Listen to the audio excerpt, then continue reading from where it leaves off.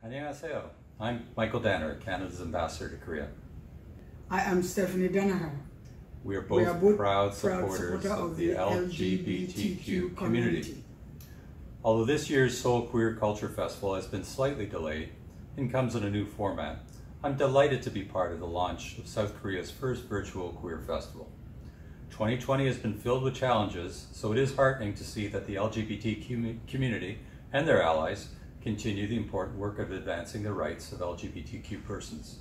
And over the next week, both at the Seoul Queer Culture Festival online and at the Canadian Embassy offline, we will be celebrating the resilience, spirit, and presence of LGBTQ people and communities across South Korea.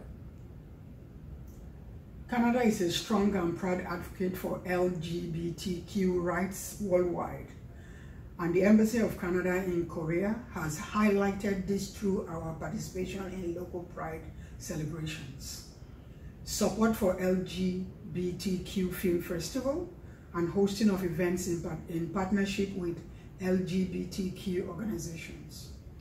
For 20 years, the Seoul Queer Culture Festival organizers have successfully realized their vision to create a space for individuals of all sexual orientations and gender identities to enjoy equally.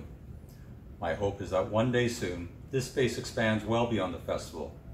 In the words of Canada's Prime Minister Justin Trudeau, everyone deserves to live free of stigma, persecution, and discrimination, no matter who they are or whom they love. Happy Pride!